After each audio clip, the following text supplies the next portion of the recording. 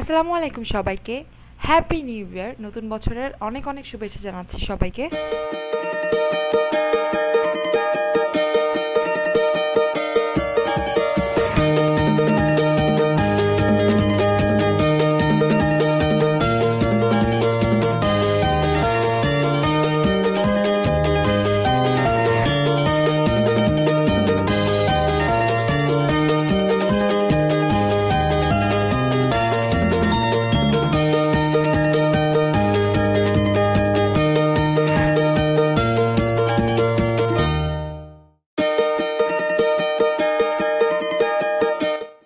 Welcome back to my another vlog.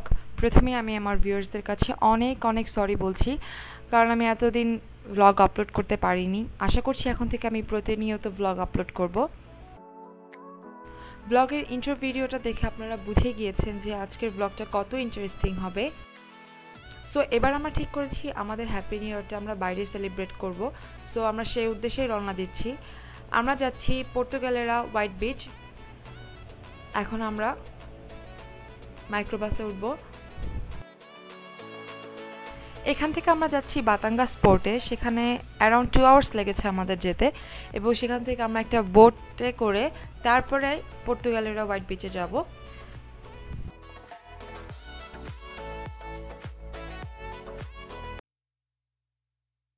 আমরা যখন রওনা দিয়েছি তখন ওয়েদারটা খুবই খারাপ ছিল, খুবই বৃষ্টি হচ্ছিল।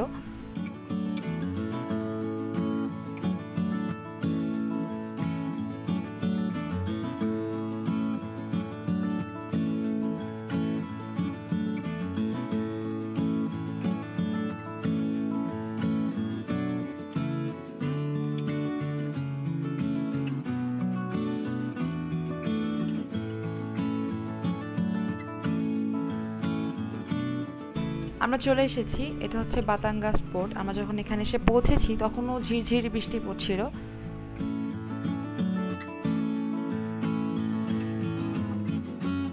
আমাদের টিকিট কাটা হয়ে গিয়েছে, এখন আমরা বোটের ভিতরে ঢুকবো।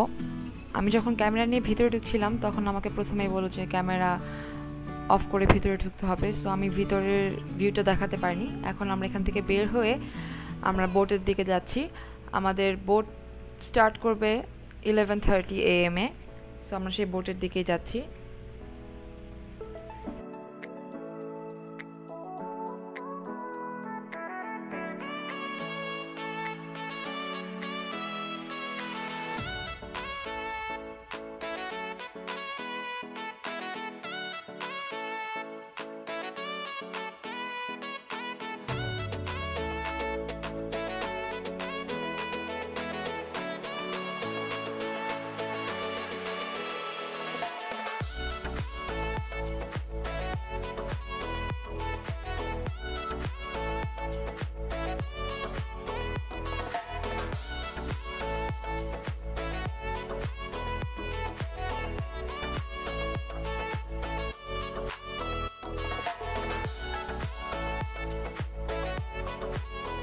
সবাই যার যার মতো সিট খুঁজে বসে পড়ছি। সো আমরা একটা গ্রুপ হিসেবে গিয়েছিলাম। আমাদের গ্রুপে বাচ্চা কাচ্চা সবাই সহ অ্যারাউন্ড 22 জন ছিলাম আমরা। আসলে গ্রুপ বেঁধে কোথাও যদি যাওয়া হয় তাহলে জার্নিটা খুবই এনজয়ফুল হয়, মানে কোনো ফুর্তির কম থাকে না বলতে গেলে।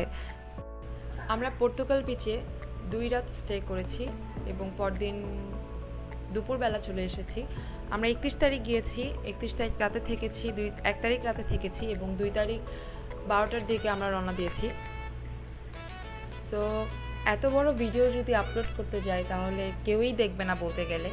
আমি নিজেই দেখবো না এত বড় ভিডিও। সো আমি যেটা চিন্তা করেছি, আমি আমার এই ব্লগটা আমি এপিসোড আকারে বানাবো এবং আপলোড করব। এবং আজকের ব্লগটা হচ্ছে ফার্স্ট এপিসোড। আমরা চলে এসেছি, এখন আমরা বোট থেকে নামছি, কিন্তু এখন আমরা আমাদের গন্তব্যস্থানে পৌঁছাইনি। আমাদের একটি ট্যুর গাইড ঠিক করা হয়েছে এবং সেই সাথে একটি গাড়ি ঠিক করা হয়েছে যাতে আমরা রিসর্টে যেতে পারি।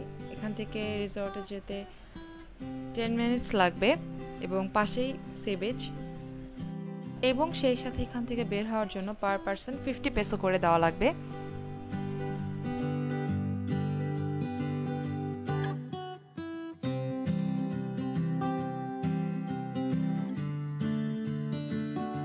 সবাই বের হয়ে এখন গাড়িতে উঠছি।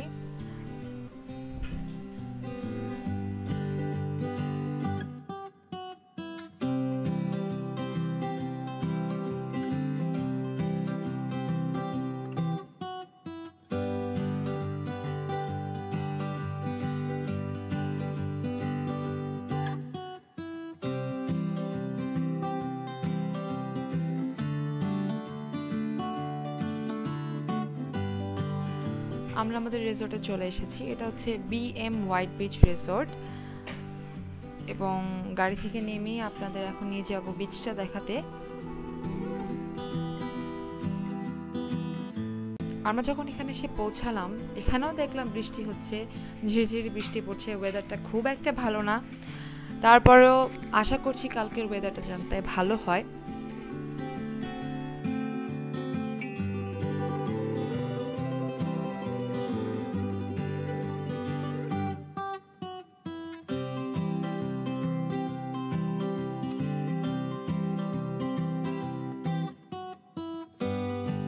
এটা হচ্ছে সেই পোর্তো গ্যালেরা হোয়াইট বিচ, যাকে দেখার জন্য অপেক্ষার প্রহর গুনছিলাম।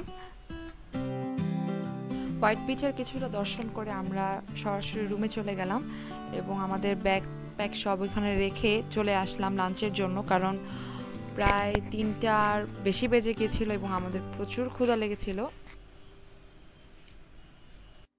এখানে আমরা খাবারের অর্ডার করছিলাম। সিস্টেমটা হচ্ছে এরকম, খাবার অর্ডার করার পর ইনস্ট্যান্ট ওরা বানিয়ে দেয়। সো আমরা অর্ডার করছিলাম ফিশ বারবিকিউ, একটা ফিশ কারি এবং চিকেন বারবিকিউ অর্ডার করছিলাম। ওরা বললো যে ওয়েট করতে হাফ অ্যান আওয়ার এবং ওরা ইনস্ট্যান্ট বানিয়ে দিবে। খাবার রেডি হতে হতে চলুন আপনাদের কিছুটা এন্টারটেনমেন্ট দেখিয়ে নিয়ে আসি।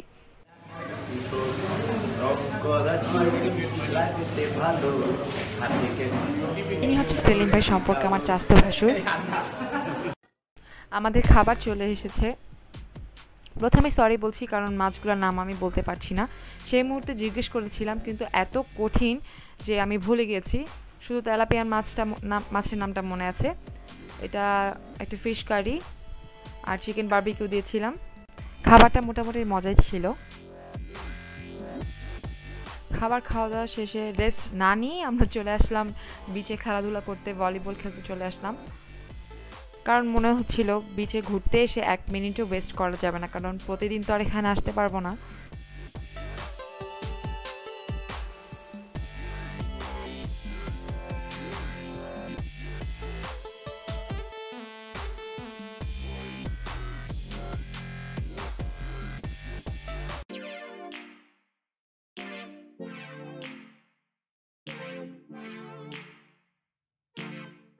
খেলাধুলা শেষ করে চা কফি খেয়ে আমরা রুমে গিয়েছিলাম একটু রেস্ট নিতে। তারপরে বের হলাম রাত্রের ভিউ দেখতে। রাত্রেবেলা সি সাইডটা দেখতে অসম্ভব সুন্দর লাগছিল এবং আমরা যখন বিচের মাঝখান দিয়ে হাঁটছিলাম দেখছিলাম আগুন নিয়ে খেলা দেখাচ্ছিল। খুবই অদ্ভুত সুন্দর লাগছিল দেখতে।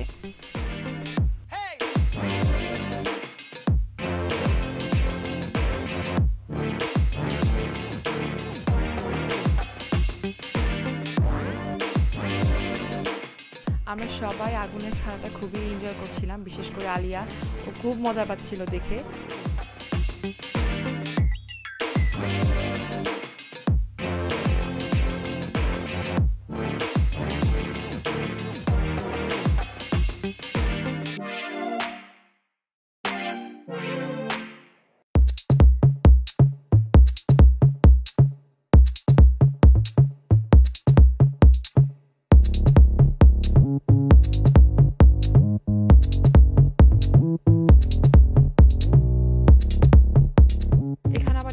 আগুন পিছনে ধরে ছবি তোলার সিস্টেম রয়েছে এবং যার যতটুকু খুশি সে ডোনেট করতে পারবে, কারণ তার অনেক কষ্ট হচ্ছিল এইভাবে খেলা দেখাতে।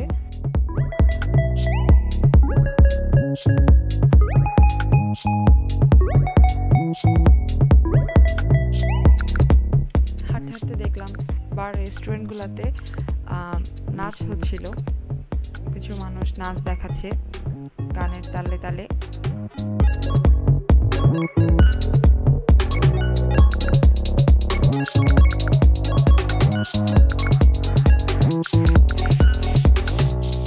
রাতে সুন্দর বিচের ভিউ দেখে হোটেলের দিকে ব্যাক করছিলাম ডিনারের জন্য। আমরা বলে এসেছিলাম কি কি খাবো সেগুলো প্রিপেয়ার করতে, এবং এসে দেখি সেগুলো প্রিপেয়ার করা হয়ে গেছে। ফিশ বারবিকিউ দিয়েছিলাম, ফিশ কারি দিয়েছিলাম এবং সেই সাথে একটা চিকেনের কারিও দিয়েছিলাম। খাবারগুলো খুব মজা ছিল।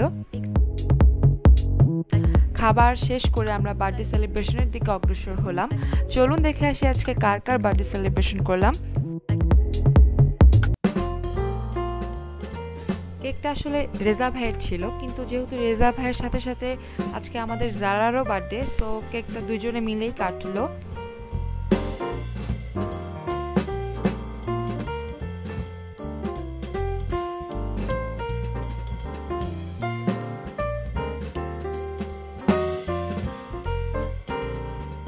বার্থডে সেলিব্রেশন শেষ করে আমি আমার রুমে একটা গানের মজলিস রেখেছিলাম। চলুন আমরা সেটার একটু ক্লিপ দেখে নিই।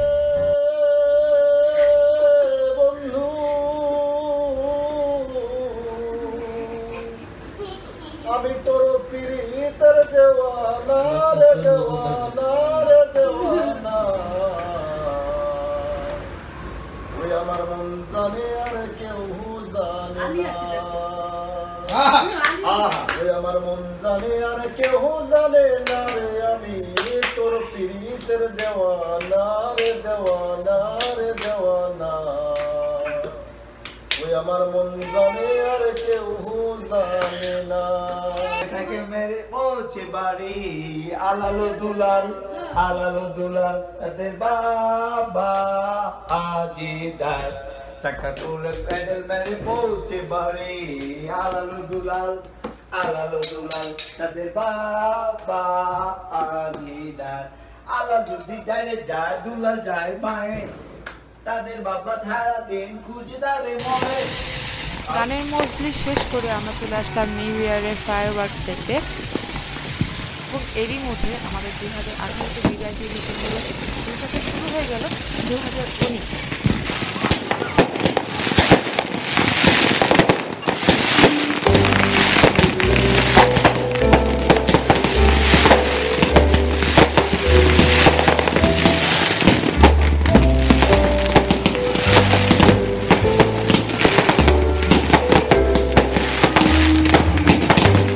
সবাইকে আবারও নতুন বছরের অনেক অনেক শুভেচ্ছা রইল।